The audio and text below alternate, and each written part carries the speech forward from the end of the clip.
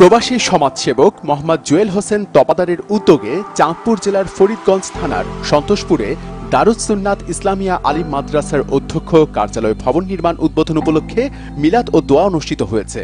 প্রতিষ্ঠানের অধ্যক্ষ মাওলানা আবুল হাসান মোহাম্মদ সাইফুল্লাহর সঞ্চালনায় অনুষ্ঠানের সভাপতিত্ব করেন সাবেক ইউপি চেয়ারম্যান মোহাম্মদ নুরুল ইসলাম জমাদার। অনুষ্ঠানের প্রধান অতিথি ছিলেন মোহাম্মদ জুয়েল হোসেন তপাদার।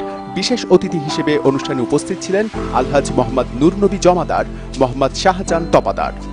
এ সময় আরও উপস্থিত ছিলেন মাওলানা মোহাম্মদ রুহুল আমিন গাজী, সহকারী মৌলভী মোহাম্মদ নাসির উদ্দিন, মোহাম্মদ ওসমান গনি, মাওলানা মোহাম্মদ শফিকুর ইসলাম, মাওলানা মোহাম্মদ ফারুক আহমেদ, মাওলানা মোহাম্মদ আরিফুর রহমান, মাওলানা মোহাম্মদ মাহবুবুর রহমান, মাওলানা মোহাম্মদ নূর নবী, শামিমা আক্তার, মাহফুজা আক্তার, সাজিদা বেগম, সৈয়দ আহমেদ, আলাউদ্দিন।